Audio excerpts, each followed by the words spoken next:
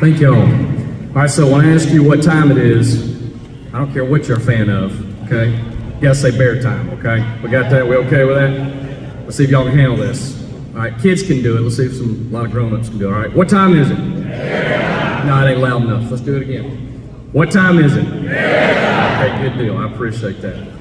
I do. Well, thank you for having me. I think this is the 4th time I've been able to speak to you. I appreciate you asking me back. I always ask Bryant when he wants me to come back. I'm like, gosh, they've heard me talk. They're gonna get bored.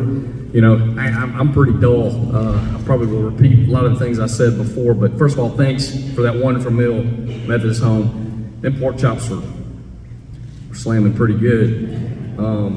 So we thank you for having us. Appreciate the Macon Touchdown Club having me. So I said, what do you want me to talk about? And he said, well, just tell us where you are, what's going on. And I always kind of, at the end, ask me some questions. I'm not a great speaker. I'm going to talk at you a little bit, tell you kind of what we're up to, what we're about, and then maybe answer some questions for you at the end. So going into year 4, and it's been an interesting 3.5 years. We came in, started, you know, trying to fix a program, trying to get a program to become a championship program. And we weathered a pandemic right out of the gates. We've been one play away the last 2 years from being a playoff team, literally one play away from a conference championship and being a playoff team. Now we're sitting here 2-1 this fall.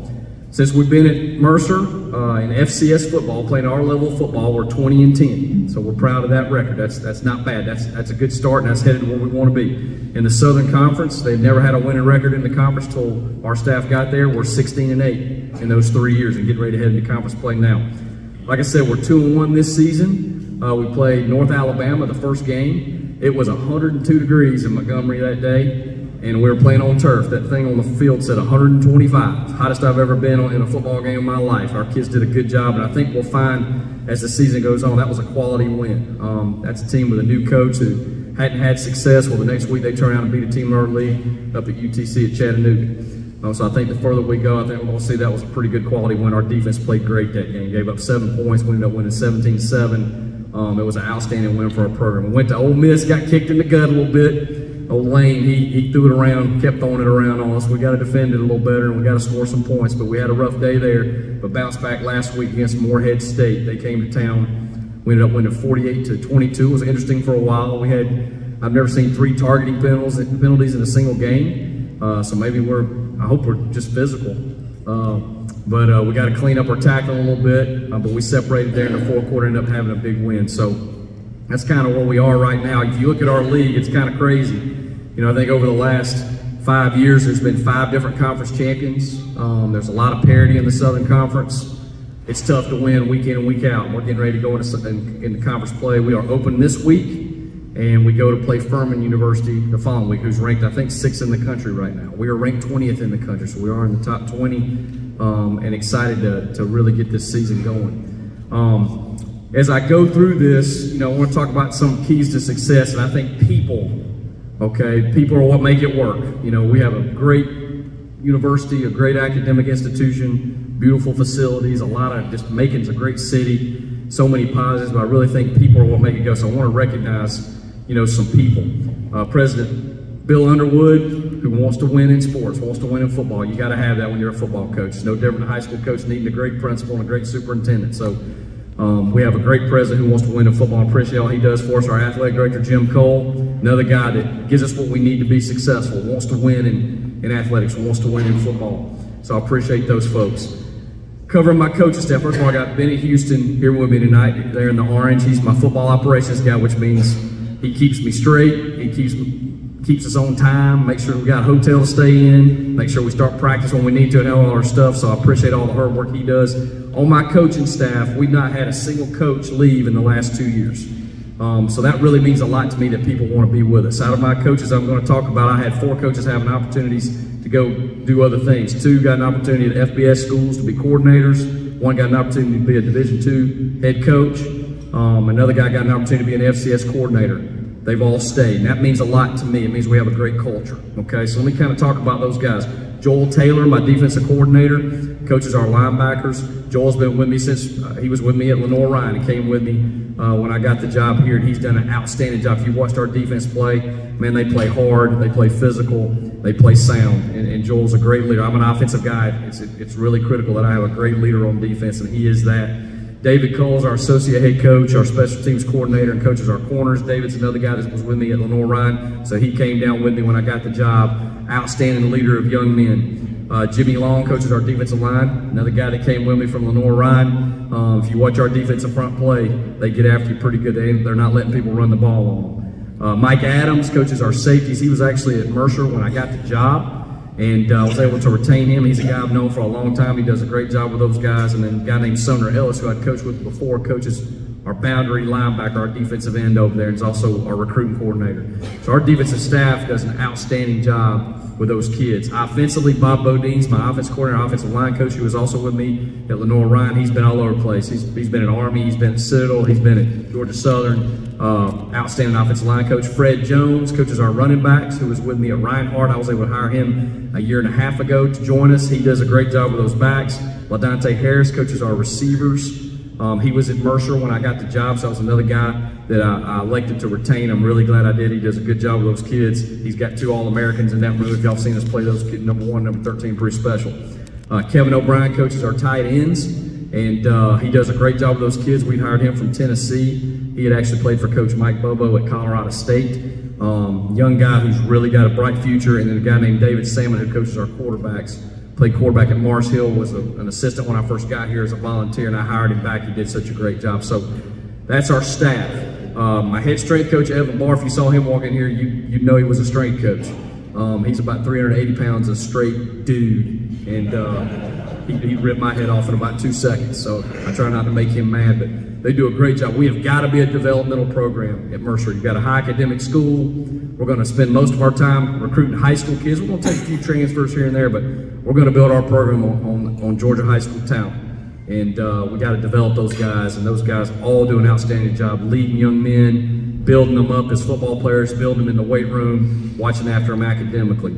So that's kind of our staff. I wanted to make sure I acknowledge those guys. I promise you this, when it goes well, it's because of them. I promise you. They do an outstanding job.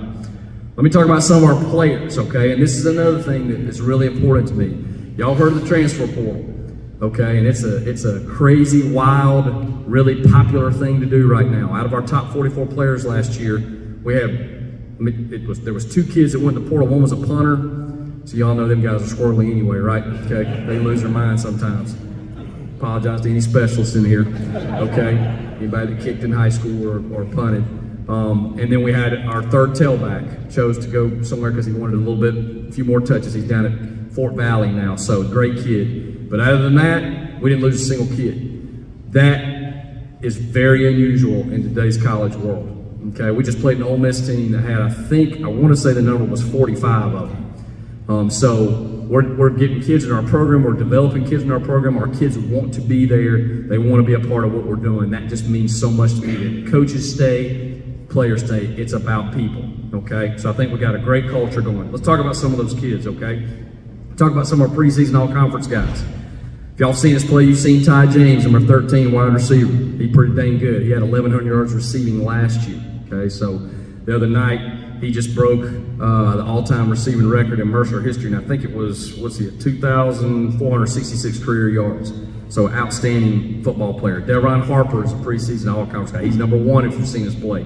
He is dynamic. He had a 53-yard punt return for a touchdown the other night. 337 all-purpose yards in the game. Led the conference last year in all-purpose yards. Had almost 1,000 yards receiving. So those 2 kids are really special players. Ty is from GAC High School. You're going to hear a lot of Georgia kids, okay? GAC High School, and Dev is from Heritage High School in Conyers. All right? John Thomas, an offensive lineman, who's really our anchor, our left tackle, is a Hillgrove High kid up in Cobb County. Israel McWeeza, another offensive lineman, was preseason all-conference. He's an Archer High School kid up in Gwinnett County. On defense, preseason all-conference guy, Solomon Zaberu, okay, defensive end from Archer High School in Gwinnett County. Really good player. He was our defense player of the week from the last game. Isaac Dowling, a linebacker from Shiloh High School, Gwinnett County. That's a lot of Gwinnett County kids, isn't it? Savio Frazier's a defensive tackle. He went to Dutchtown High School, just right up the road in Henry County. Ken Stanley is a Ware County product, a linebacker who was preseason all-conference. And a guy named Richie Coffey, that's my first, he's from Jacksonville, Florida. So that's Georgia. That might as well be Georgia, right? Okay. He plays nickel for us. All right, Lance Wise, okay, is a safety from Hillgrove High School in Cobb County. He's a preseason All-American. And then Miles Redding is a safety that went to Whitfield Academy up in Cobb County. So that's another Cobb County product. So you're hearing a lot of Georgia kids right there, okay? Devon Harper was Special Teams Player of the Week this past week in the league. Like I told you, he had the 53-yard punt return. He's on the Senior Bowl watch list. So is Ty James, the receiver. Some outstanding kids. And let me talk about the local kids. I want everybody to, we're getting local kids in here too. Travion Solomon's a kid from Northeast. Played for the great Coach Wiggins over there. Man, I got to tell you, Coach Wiggins, man, I coached at Furman when he was playing at App State. That dude was good. He was playing safety back there on 3 national championship teams. He was a dang ball player. If in fact, I may put him in a uniform next weekend, and I'll get him oxygen after one series. Okay? Coach, you ready to go? I hear you, man. Then I got Scooter Risper, which is great because my old friend down here, that's his son, the legendary Coach Spoon Risper over at Westside. He and I played against each other in high school. You're going to hear that. I mean, the coaching fraternity is a pretty neat deal. And like I said, we had a shootout there when he was playing at Upson County and Upson Lee. And I think I got him one time and he got me one time. Great friendship there. I appreciate him, and I appreciate him trusting me to have his son in my program. He's doing a great job for us. Braden Smith is a local kid there from Tattnall Square, played for Coach Abernathy there, so I know we had some Tattnall Square people here tonight, and he is going to be a good one, okay? He is a fast little dude. Nate Howard's a kid that starts at tackle for us. He's from Mayor Persons High School up there with Coach Nelson, just right up the road there in Forsyth. A young man named Jose Gonzalez plays some guard for us. He played at Warner Robins High School in those state championships down there with Coach Westbrook. And then another kid named Tucker Mix, who played for Coach Chastain at Jones County. Coach Chastain and I go way back. I was a GA. My first job was a GA at West Georgia, where Coach Spoon played at as well, and he was a student assistant. So you get these relationships, people that have been in the business. I appreciate what y'all do. I appreciate these high school coaches. Coach, appreciate all y'all do. I mean, I grew up the son of a high school coach. Okay, my dad coached high school football in Georgia for 35 years. That's all I've ever known. And the work you do, Coach Hasher, coached my son at Mountain Sales. I appreciate how you treated him. It's hard on him, but loved him. Those things mean a lot, what these high school coaches do, because it's a lot. You're teaching classes, you're chasing kids, you're all over the place, and then they expect you to go out there and score 100 points and shut them out. You know, so I appreciate you guys and all you do, and you know you're always welcome at our place, okay? So I wanted to mention those local kids who are doing a great job for us. Like I said, it's about people. Philosophy-wise, and I've probably covered this before, but I think it's worth repeating, is who we are. What is my job? What do I believe my job is? How am I measuring success as a college coach? Well, first of all, we got to graduate our players. We're at a great academic school at Mercer University, okay? They got to be able to, they got to have good grades to get in, good test scores, and then they got to challenge their curriculum. They're not just athletes at our place. Man, we got to put them in study hall. We got to watch after them with tutors. And we got, just so you know, we got, I think it was a 3.05 team GPA in the spring at a school like Mercer, okay? So I'm really proud of our young men. We've pretty much had a 3.0 GPA for the most part. And y'all understand in football, especially at a place like Mercer, okay, those kids are doing an outstanding job. So we need to graduate everybody that stays with us, graduate every kid, okay? We need to make sure every student athlete has a great experience. Now, how do I define that? Okay, first of all, there's accountability. You need to be where you're supposed to be, doing what you're supposed to be doing. Me making sure you do that is going to give you a great experience. You understand exactly what the expectation is going to give you a great experience, okay? So we're going to hold everybody accountable, from the 4th-string kicker to the 1st-string quarterback. Everybody's going to be held to the same standard, okay? I think when you do that, everybody knows where they stand, and the good kids feel comfortable. They know everybody's being held accountable, okay? And second of all, everybody's going to get coached. It's our job to coach the dog out of these kids, just like y'all at your height. You coach the dog out of every one of them, because they deserve that. They deserve for you to love them enough to coach the daggum dog out of them, okay? We're going to love our kids. I got 3 sons at home. I will whip their hind end, but they know I love them, and we have a high expectation, but they know I'm going to be there for them. They know I care about them, but we're going to do right, okay? So loving kids is holding them accountable, coaching them up, knowing what's going on with them and their families, you know, and letting them know you believe in them, okay? That's really critical. I know when somebody believes in me, man, I can do it when somebody believes in me. Doesn't matter, okay? And when you got young men that you're working with, getting them guys to believe in themselves, especially in today's world where they got so many voices in their head and so many distractions, just getting them to believe in themselves, not being afraid of failure, that's a hard job, and I appreciate you coaches for loving those kids, okay? We want to represent Mercer University with passion in class. So what does that mean? We want to do it the right way. We want to be the good guys on campus, okay? When we go around campus, I want us to be serving folks and picking up trash and interacting with other students, knowing who's in the band, knowing who's in these other activities, and creating fans, okay? That's how you represent the university, is by intermingling with everybody, building relationships, and doing the right thing. Your name shouldn't come up in judicial over there because you did something without integrity in the classroom. It shouldn't come up, you know, with campus police. Those are the things that we need to do right and treat people good. So we need to represent the university. And then when we play, we need to play our tails off. That's representing the university. That's what the university deserves. All right? And then we need to build winners. Now, what is a winner? Okay, and y'all, these high school coaches know what I'm talking about, okay? It's a kid that's the very best he can be in every area, okay? Doesn't matter what it is. Classroom, weight room, practice field, game field, relationships, out serving the community, okay? That's what a winner is. I want a kid to not be afraid of failure and to do his best all the time. That's what winners do. So we want to build winners in every area. And lastly, we want to serve, okay? And we do a lot of things in our program to try to serve. In the spring, our team, we go and watch at least one sporting event from every other team that plays in the spring, whether it's women's and men's basketball, beach volleyball, which is very popular with our guys, tennis, okay? It's crazy to see 70 football players at a tennis match. Our tennis coach is a pretty cool guy, you know. We were over there, you know, they're loud and everything. I guess a tennis match is supposed to be, you know, like this. And I think we got like warned or something by the official, and the tennis coach, y'all see this guy, he's got long hair. I mean, he's a different cat. He's a great guy. He came over, he's like, you guys need to be quiet. We were like, 10-4, we got you. Just kept raising all kinds of, you know what, out there. So it's pretty, you know, going to softball games, going to baseball games. So being a part of the university and going and serving by supporting the other teams. I think a lot of times, and you guys remember this now, you football guys, you don't need to be the one walking around campus with your chest poked out. You don't need to be the one that's better than everybody else. You need to be a part of what's going on and serve other people. If you do that, you're going to get blessed. You're going to build fans. People are going to look up to you, and all of a sudden you'll look up and every one of them will be at your game. Okay, so just make sure you're being good to folks. So we want to get out and serve the community. We had campus cleanup day. We had our guys serve in the cafeteria. I mean, it's pretty cool to see a bunch of football players standing behind the, you know, with their big spoon and a hairnet on, and, you know, just serving the other students, okay? Just finding ways to serve other folks and make it not be about you, make it be about them. You just create fans and you get blessed. So that's what my responsibility as the head football coach at Mercer is, to teach those things, to provide those things, to hold people accountable.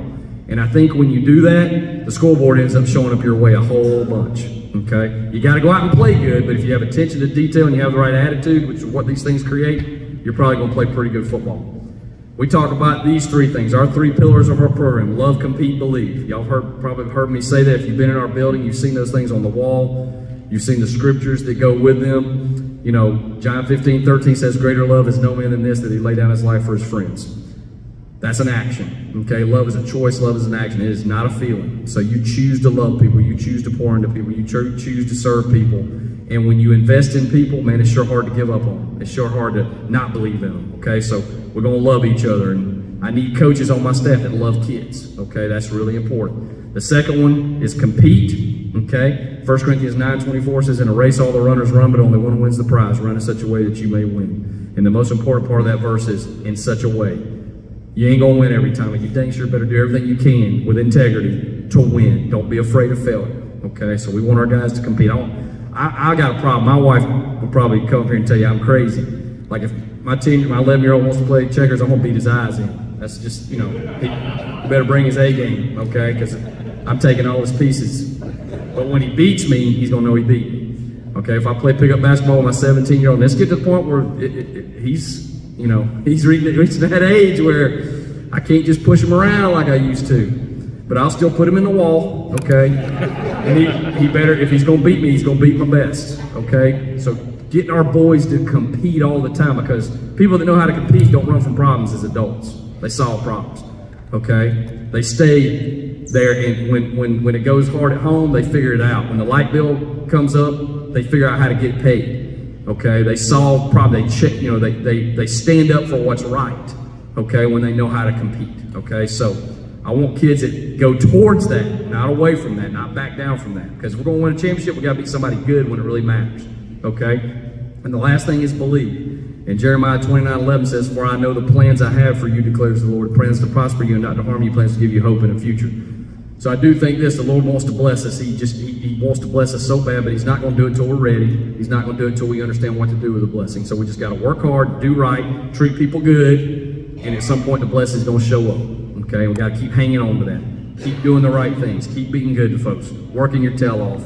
Okay, and the blessing's coming. So love, compete, believe. That's kind of our deal. Okay. We cover one more thing that we kind of made some of our themes for this fall. Every year we try to have another theme or two, and we I watch our team in the off season and kind of let's get a flavor of what we want this team to be about. So our theme, 2 things for this fall for the 23 team, and hopefully if you come see us play, you'll see these things in action. First of all is I get to, okay? Not I have to, but I get to. What's the difference? I get to is a mental approach that says I'm blessed, okay? I'm excited to be here, even though some things may be challenging, I get to do it. Even though this may be difficult, look what I'm getting to do compared to maybe what some other situations people are in. I'm healthy, I get to play college football, I get to get a great degree, I got somebody training me and push me, I get to eat in a dining hall and somebody cleans up after me. Okay, and I get to look at some pretty girls on campus. Sign me up, okay? That's a pretty good deal, okay? So we get to do these things.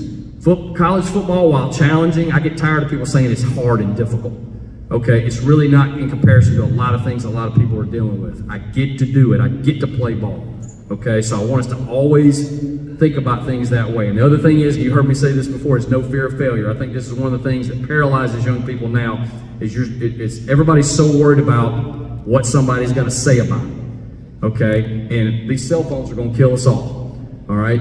Get off the daggone social media. Stop worrying about who's liking your stuff, okay? And worry about the people who are invested in you. That's what matters. That's who you need. I worry about what my dad thinks about me because he poured into me and I know he loves me, so his opinion matters, okay? Am I making him proud, okay? Stop worrying about all this other stuff.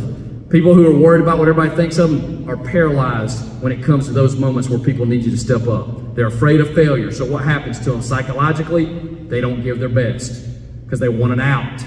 You need to be willing to give your best, and then if you fail, go try again, okay? Because success only happens after you fail several times. If we can get our young people to understand that and give their best all the time, they're going to eventually be successful.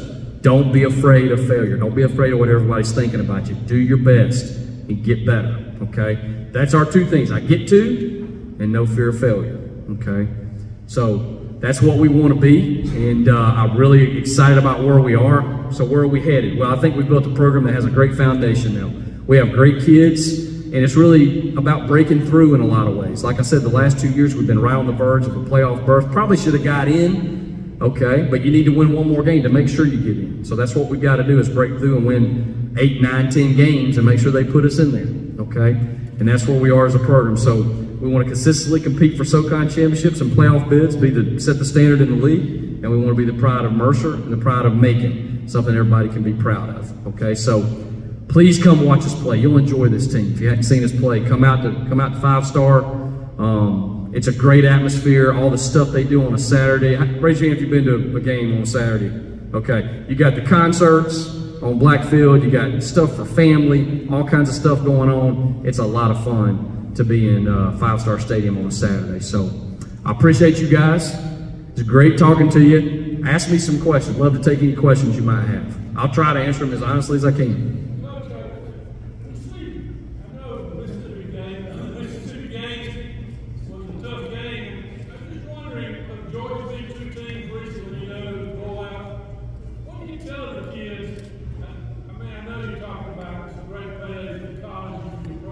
I try not to bring that up. Games out of hand, maybe in the first quarter. I mean, it's interesting to keep motivated. That's a great question. We go into, you want to be realistic in those situations, but at the same time, you're trying to go win the game. You never know if you just go play what will happen. We did not play well, and certainly that's magnified by what we were playing against, especially them on offense. They may have one of the best offenses in the country at any level of college football. So the main thing you want to do is find ways to improve, and when you can get the film and watch it after that game, when we do things right, we gave ourselves a chance to be successful against anybody, okay? When you don't do it right, and when you play great players, it gets magnified. And what I'm trying to sell to them is, while you may not play a team that has 11 guys like that on the field at the same time in our league, there's some players like that. So you might be playing 2 or 3 of them at a time, and you got to hold up, you got to do it right. So a lot of times when you play somebody that you're a lot better than, you could go out there and not do things at a high level, not do things fundamentally sound, and then you still win the game. Well, we got to learn something, we got to go out there and play at the very best level we can play at, do the little things right, be fundamentally sound, do what you're coached to do. And I think that's what that provides. We played, in the last 3 years, we played Alabama, we played Auburn, and we played Ole Miss, and those games have made us better, especially if we can look at it that way. But you're right, it's tough when it was rough that day. The kids played hard the whole game. They didn't play good the whole game, but I appreciate them that they played hard. And it's a great opportunity to be able to go play in front of that size crowd and be able to show that you got a chance to belong out there. So, and some of our guys did, but it's tough sometimes, and I'm not sure how many more years that'll go on with the way college football landscape is changing. You're getting all these super conferences, and it's all about some weird, when you got teams from the West Coast coming to the ACC and all, I don't know how some of those things are going to end up being in the future. I don't know how many more of those games we'll get to play. Who we playing next year? Alabama? So we got a couple games in the future, but it may change. A lot of landscape of college football, as far as those things go, may change a good bit. Yes, sir. Coach, you mentioned 3 targeting penalties. That means those 3 guys have to set out the first half of the next game. Depends on which half. So we had one young man get a targeting penalty in the first half of the game, so he just had to set out the rest of that game, so he can play in the next game. If you had him in the second half, you'll have to set out the first half of the next game. Now we're going to learn from that, because there's a couple games. The 2 kids that are not going to be able to play the first half are real young, but still you need all your guys, but we got to learn to we got to understand the rules. We got to understand what a defenseless player is. Can't hit him in the head, neck area with any part of your body when he's a defenseless player, and you certainly can't strike with the top of your helmet. We got to, we're being aggressive, but we got to be smart. And that hurt us. It hurt us the other night. Leading up to your first game, was it a distraction for either the players or the coaches when you found out you were going to be on ESPN? I don't think so. I think that's an exciting thing for the guys. And our games are always streamed on ESPN, but obviously that was the shore enough ESPN. So I'm gonna be honest with you, it was so hot out there. They probably forgot it was on ESPN after about 5 minutes. Who was at the game? Anybody? Coach. Yeah. It was hot. So, but I think anytime you get your brand out there on national TV, it's exciting for the kids, but I think it really helps the university, and it creates a lot of just your recruiting and people just recognizing you. It certainly is a positive thing. Yes, sir. Any of your players recipients of NIL benefits? Nothing major. Okay, there's a few local things where kids are getting just a little something here and there. We'll see how that trickles down. I don't know if all this stuff is sustainable, honestly. We've created a system that doesn't make sense to me. NIL, somebody giving you money for your name, image, and likeness means you need to be a good player. And so when I look at NFL, well, who gets the endorsements? The good players. Who signs contracts? You better be a dang dude. And right now we're using NIL at the highest level of college football to attract high school kids. If I'm starting left tackle somewhere and they sign some kid who comes in and I find out he's making more money than I am, and he better pan out. And that to me creates division in your locker room. To me, there needs to be some kind of system in place where it's incentive based. And to me, why would you? Kids need to play a year of college football. I'm all for them. If they're out there getting it done, and they've earned it, give them the money. We tell all our guys, we want you to get it. At the same time, when you start using it to attract high school players, what message are we sending and how is that going to create problems in the locker room, and is it sustainable? Because if I'm giving somebody money and I'm a businessman doing that, they better pan out. Okay, you got to earn what you get. Okay, so I'm sorry for the high school guys for saying that in front of you, but I mean, that's just the way it is, man. If you're going to be good, go be good. Now, that kid that's playing quarterback in Colorado, somebody needs to give him some name, image, and likeness. That joker's balling. And I think they have. Okay, you know what I mean? I mean, that's who, if you're out there getting it done, you're a great kid, that's who you want to represent you. Right now, we're using it to sign people, okay, at the highest level. That's a slippery slope. Told you I'd tell you what I thought.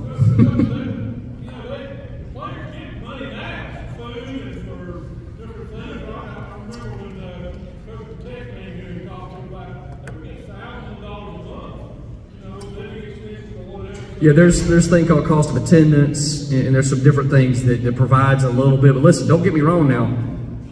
If you can get paid, okay, for playing great, I'm all for that. I just think we got to be careful about these collectives that they're using that to endorse someone who hasn't done it yet. That's where. But like I said, if we get a kid, if somebody wants to come in and give one of our guys something because they're out there and they're going, man, that guy's a great player, people recognize him. Let's have this kid, you know, represent us, shoot, go for it.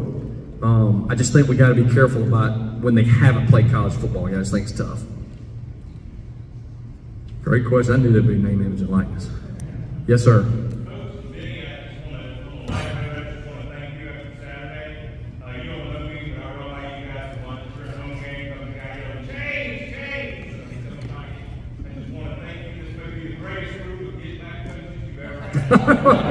I'm telling them to get out of the way because I want y'all to be able to move the chains. If we're going with tempo, I want to be able to snap the ball. Yep. That's the first time I've ever been thanked for that. I appreciate that. Yep. That was awesome. Any other questions?